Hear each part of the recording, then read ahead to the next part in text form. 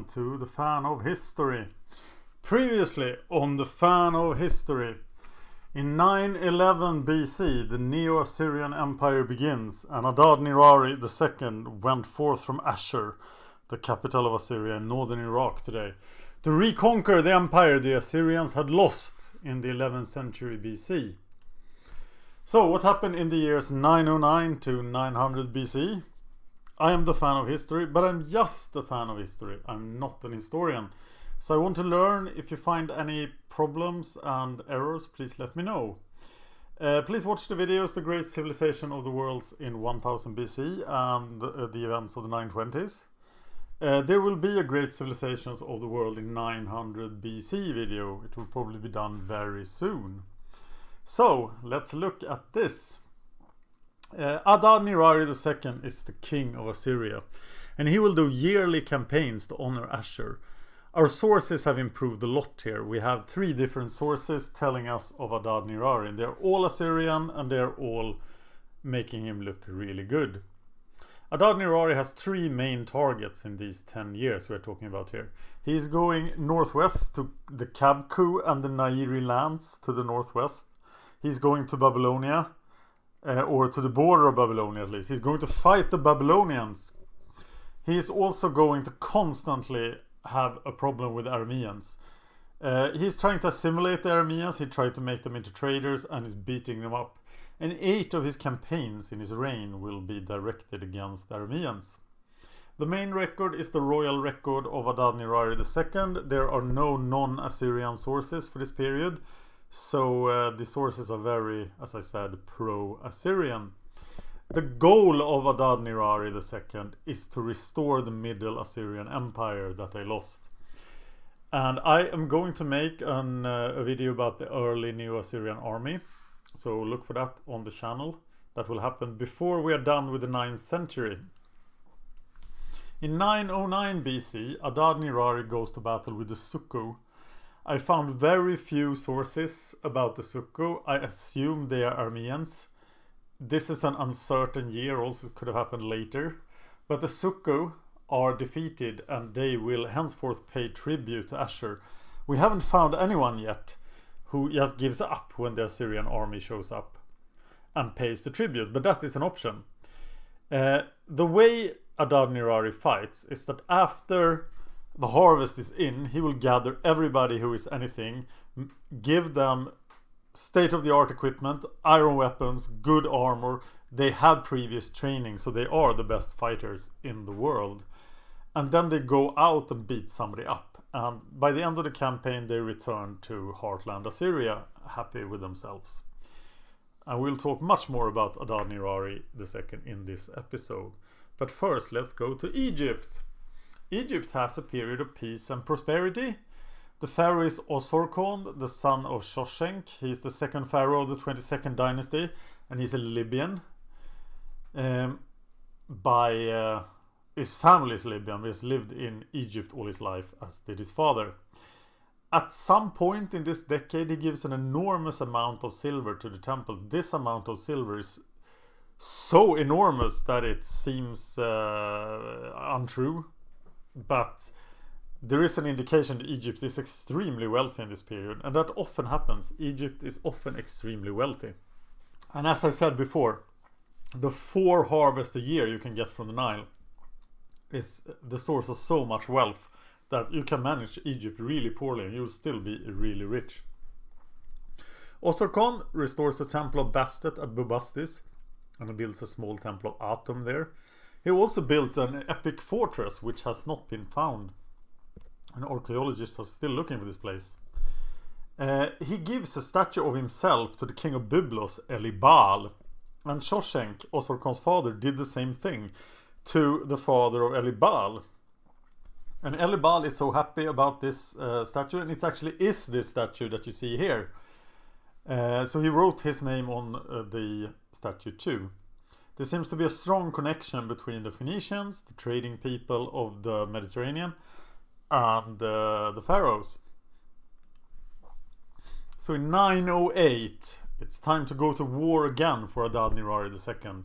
And this year is extremely uncertain. It could be 902 actually. But it's definitely not 910 that is stated on this map, but it is this battle here. It is not within Babylonia, but it is on the border of Babylonia. Babylon is ruled by Shamash Mudamik still. And in this first battle between the two great powers of Mesopotamia, only one of them is a great power, because Babylon is small and weak. And Babylon loses. And there is, here it is in the words of Adad-Nirari himself. He who brought about the defeat of Samas Mudamik, king of Kardonai. Kardonai is the Assyrian term for Babylon. From Yalman to the river Turan, from Lahiru to Ugar-Salu, to the border of Assyria, all the land of the cultic city of Der I conquered. Arapha and Lubdu, the fortresses of Kardonai, I added to Assyria. So, meanwhile, in India, we don't know a lot because the Indians are not writing things down. For hundreds of years to come, we don't know anything. The Vedic tradition is very strong, and it is believed that the Vedic texts are preserved by oral tradition. But as we know, oral tradition is uncertain.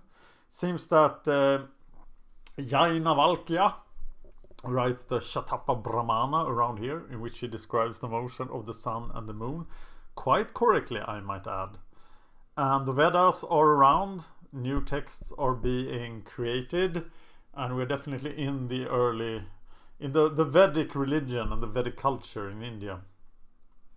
Hopefully we will have a bit more to say about India in the next century. So Adad-Nirari goes to war again every year. We don't have a record of him not going to war. And actually the Assyrians, it will be notable when they don't go to war. It is unclear which year he did what. He fought the Arameans and in the Kabku. The Kabku is here. This is the Nairi in Turkey, and the Kabku is like the borderland between Turkey and Iraq today. The Kabku is a geographical term, and it is on both the banks of the upper Tigris River. In the future this will be part of the Urartu kingdom, but Urartu is not around yet. On Sri Lanka, the city of Anuradhapura is founded. The historical record actually says that the city is founded in the 5th century BC, but when archaeologists did their digs at Anuradhapura, they found that the city had been around since the 10th century BC, but we don't have any records of what's going on here. So we will return to Anuradhapura and the Sinhalese who lived there at a later date. So Adad-Nirari II, he records his wars. He writes about war. The Assyrians are all obsessed about war. Their main god Ashur is the god of war. But in their heart, the Assyrians are partly traders. And trade prospers under Assyrian power. Strangely enough, there's constant war, but there's also constant trade. And some of the Arameans become peaceful traders. And actually Aramean traders and Phoenician traders prosper in this era. New trade routes are opened, and there are trade connections getting formed. And Assyrians overlook everything, tax it, and are happy with it because they love trading. But in 901 BC, Adad-Nirari comes up against the Temanites. The Temanites control the Kanilgalbat, which is a part of the old Mitanni Empire. This is the entire Jazeera of today, but the area we are talking about is this area. It'll be most clearer on the next picture. This is east of the Kabul River, and the Assyrians want to take all the lands between the upper Tigris River and the upper here and the upper Euphrates River here. Euphrates. The Kabul River splits this land in two, so the first object is to take the land to the Kabul River. But this land is controlled by the powerful Temanite tribe, and they are most likely Arameans, but it is not certain. They have two strong leaders, Nur-Adad and Mukuru, and these guys seem to control part of the land by themselves, so they are not controlling the same area. In this campaign, Adad-Nirari II fights against Nur-Adad of the Temanites. And the Assyrians always claim victory. If you look at Adad-Nirari's records, he won this war, but he didn't defeat Nur-Adad, and Nur-Adad will be back. So it was probably a draw. In Peru, we have the Chavin culture. People are turning into jaguars and being amazed by it. And we are still far away from the high point of the Shogun. They have built very interesting things, but I will get back to those things later when it is more likely they are actually around, because this is still quite early in the Chavin culture. North of the Chavin, the Olmec live in Mexico, and this time it's the end of San Lorenzo. San Lorenzo has been the capital or the main cult center of the Olmec culture in Mexico for a long time, for many hundreds of years. But lately there's been a lot of problems. There has been warfare, environmental change, economic decline, other places emerging, and the rivers changed their courses. So at this point most people are giving up, leaving San Lorenzo as a shadow of its former self. And by this time, La Venta to the east, in the swamps, much easier to defend, becomes the center of Olmec culture. At its high point, San Lorenzo was 700 hectares. It had a drainage system, sort of a sewer system. You could get fresh spring water many places in the city, and it seems to be something religious about this supply of water because it is really extensive. Let's jump ahead here. The Maya have been around for almost 1,000 years, but they still live in the shadow of the Olmecs. But they're migrating into the lowlands of the Yucatan Peninsula, and you see how close it is to the Olmec heartland. They will grow beans, maize, chili peppers, and squash. And they're influenced by the Olmecs. They look at the Olmecs, they learn from the Olmecs, and it's growing. But it's still over 1,000 years left until the Maya reach their high point. So in 900 BC, Adad-Nirari returns to Nur-Adad's and the Temanites and the lands they control, and fights Nur-Adad again. It seems that Nur-Adad's capital is called Nasibina, also known as Nisibis or Nusaybin. It's up here, it's in today's Turkey.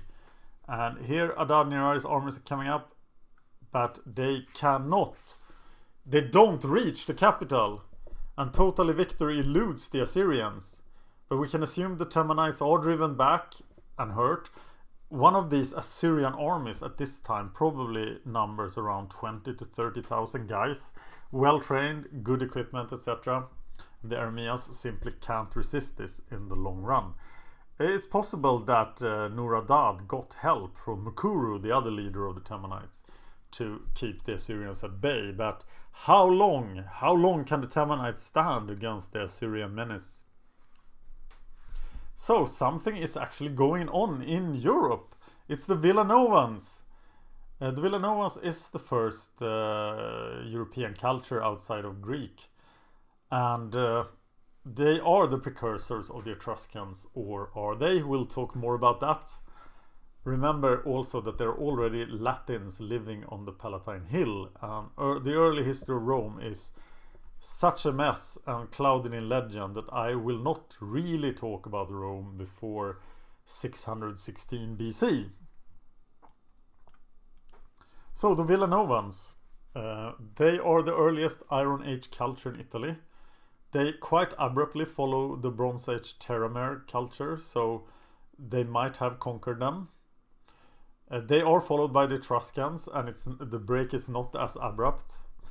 They seem to have their origin in the Urnfield culture, and when they die, they are burned, placed in urns, and then buried.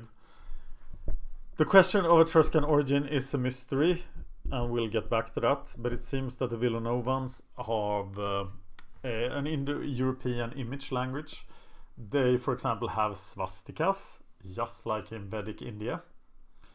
They seem to have contact with the Hellenic civilization, and early Villanovan culture has been around for 200 years, but this is the classic Villanovan phase, and it turns into civilization there, and that's why I mention it now, because I'm talking mainly about historic civilizations. They are trading to the north along the Amber Road, and I'll talk more about the Amber Road in the 9th century BC. So in 900 BC, the King Gong of China, he dies. He's succeeded by his son, King Ji. We know very little of Gong, but a little more about Ji. And China is now turning very poorly documented. I may talk a bit about the Sioux capital of the Western Sioux in a later episode. But I want to mention that King Gong had a brother called Chao. And he is the uncle of little King Ji. And he seems to have some nasty plans. Around 900 BC, the Lapita culture have reached the Samoan Islands. They are this seafaring culture in the Pacific. They get everywhere in their very primitive canoes. And these are the Samoan Islands. Or are these the Samoan Islands? Some of these islands they have now reached. We don't have any written records of them, but I still wanted to mention them because their feat is amazing. And they cannot find New Zealand. Also around this time, the Nok culture arises in Nigeria. This coincides with the Bantu expansion that we had talked about earlier, which is interesting. The Nok culture vanishes under unknown circumstances in 300 AD, so they're around for over 1,000 years. They are the earliest sub-Saharan producer of life-size terracotta, and their sculptures are quite amazing. They get iron in about 550 BC, and they don't have any written records. So we don't know a lot about them. It's actually less than 100 years since this culture was discovered. So if you know anything more about the Nok culture, please share with me. In the next episode, we'll talk about the 890s BC. Adad-Nirari will face Babylonia again, now under new management. He will also fight the Temanites. And in China, stuff will happen. And eventually Adad-Nirari II will die of old age actually. Very few Assyrian kings die in battle. We'll talk more about that later. The 890s episode will be released on May the 26th. I will do this weekly reports, this decade reports every week. You can discuss the show with me on YouTube or on Facebook. Please check out the Facebook page. Please subscribe to this channel. Please like, please share this. It helps to keep me going. And I've been thinking about doing this as a podcast too on iTunes. But any encouragement might make me do that. So thank you for watching. And see you next time when we get to the 890s BC.